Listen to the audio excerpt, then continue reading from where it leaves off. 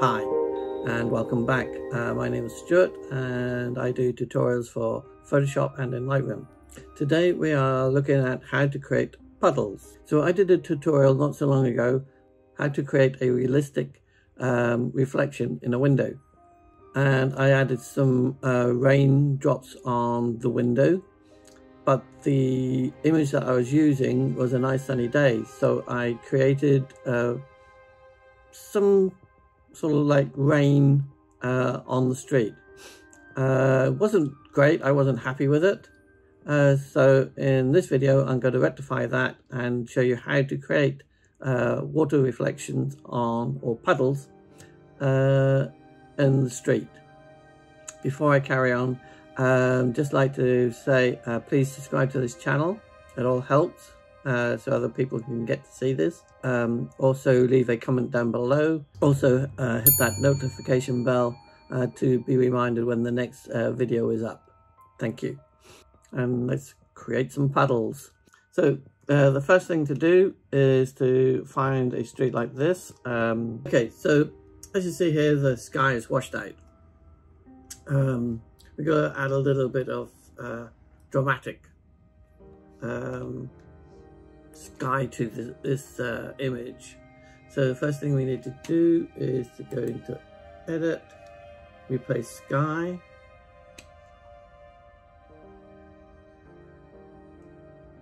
and I kind of like this one. Gives a little bit of this more blue. Color temperature, a little bit more color temperature too, I think. I'm quite happy with that. Color adjustment. I'm quite happy. Right, so duplicate layer, new layer. We're just gonna leave that new layer. And just go click OK. Just choose any sky that you want if you feel like it needs it. And so we're just going to go here and just go and flatten the image. And then we can go back at filter and add a little bit more to our color, to our image. And we can go into the highlights, go to the shadows, bring those down a bit. Add a little bit more text to our image and a bit more clarity, not too much. Do we need to dehaze? Just bring it a little bit darker. So there we go. The stones will, in the puddles, will come out a lot more. And then click OK. Okay, that looks quite okay. So now what we need to do is just click off that. Go and add a layer, go up to our filters and into the vanishing point. From there we need to make our lines. So long as it's in the blue, we're okay. Once it goes into red, you need to adjust, or into the yellows. Once you're into the blue, and add your map. Okay, so that's okay, that's how we like it. So just click. Now we go into our puddle map. I'll show you in a minute where we can get that. I'll go straight there. Okay, so this is where I got my puddle map from this company here. Just open it up and you have all the, some of these you have to pay for, but some of them are free. I think these ones are free. Yeah, this one is free. You just click on that and then download. I've already downloaded it onto this. Like I said, some of them are free, but some of them you do have to pay for. You also got dirt textures, road, other surfaces and everything. So that's the site you want to go to. Okay, so once you've done that, download it, put it into your folder and then open it up. Go Command A to select it, and then Command C to copy. Go back to your image that you're using.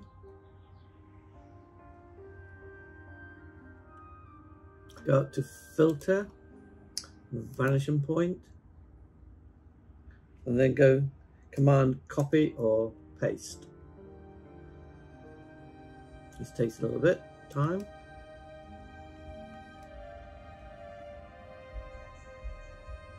You can put in your puddle map and then go Command V again. Put that one in again. And the last one.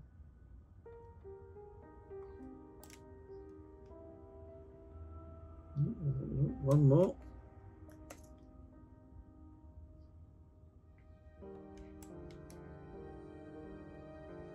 There you go. And hit the OK. So next up, what we want to do now, go to solid color, click OK, and bring that down underneath our puddle map. And go back up to the layer, and then go to curves. So what this is going to do, just bring this down to here. So whatever's white will be revealed, and whatever's black will be hidden. And then go click on that, and then highlight these three, and group them, and call this map.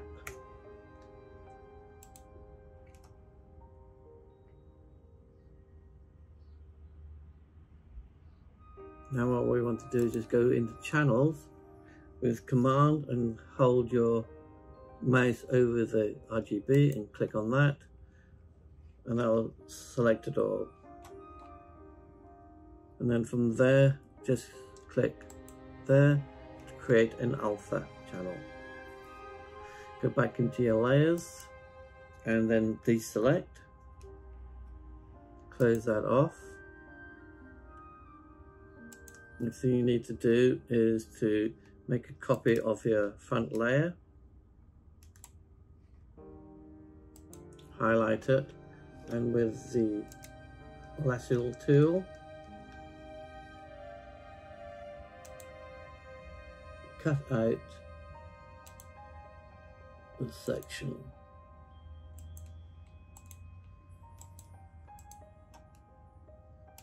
There you go, that's that. And make a copy. Right. So the next thing we want to do here, we want to revert this, but we don't want it with the mask. So we just, with the two links together, click on that. Only highlight your image and not the mask. And go over to Edit, Freeform, Flip, Vertical. Once you've done that, you just line up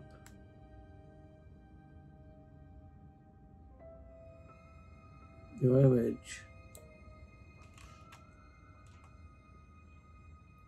And then click on it, and then go to Command G to make a group.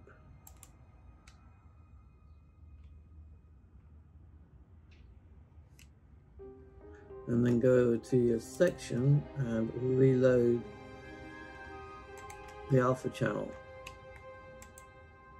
like so. And then go over and hit make a mask. So there you have your reflection in the water. So you have all your, it looks like puddles going along. So what we need to do now, we can play around. We can go with our curves.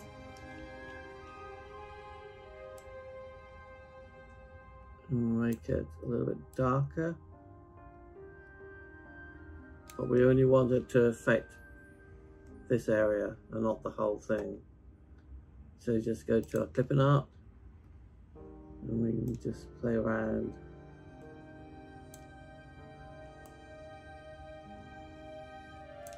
With our curves until you end up with something that you like. Once you've done that, right, as you can see, it's very crisp. The reflection is in our puddles.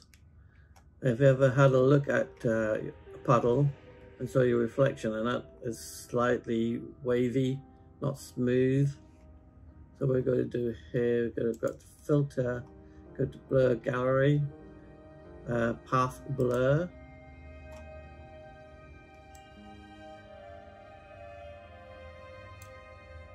And just turn that back a bit. So that's about right. If you're happy with it, click OK.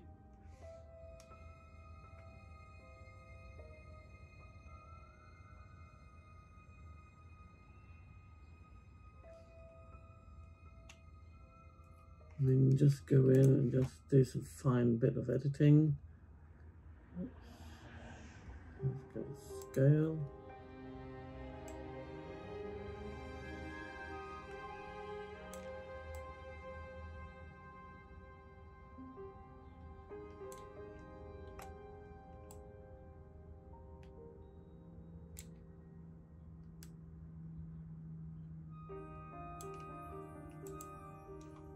It looks fine. Let's go to get a gradient map.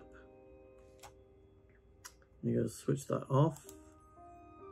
And just highlight the, not the mask bit, but the layer. And we're just going to pick some colors. So just going to pick this color here. Let's pick a color. Okay, it's about that for that side.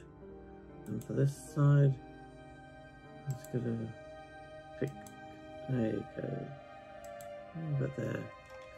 So if you need to split it or anything, you can do by holding down the Alt and click on it, and that will split colors. Same on this side as well. Split it.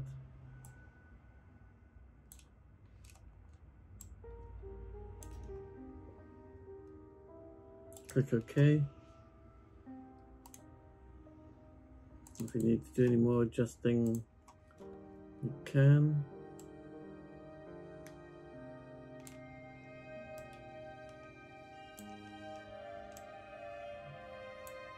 Okay, quite happy with that. Okay, then go down here, go to overlay. We can go to soft light or hard light. We go to soft light, and we also need to then create a clipping mask. So it just affects this one and not the whole image. And yep, I think that looks pretty good. So if you like this video, please subscribe. Also leave a comment down below, please. Also hit that notification bell. That will remind you when my next video will be coming up. Again, thank you very much for watching. I hope that you did enjoy this short little tutorial. Was going to be short, but I think it ended up a little bit longer than I expected. So yes, thank you. Keep on creating out there. Until the next time, I'll say goodbye, and I'll talk to you later. Thank you very much for watching. Goodbye. Looking pretty good, I must say so. Pleased with myself? I hope you are. 2 thumbs up, just do it. Goodbye.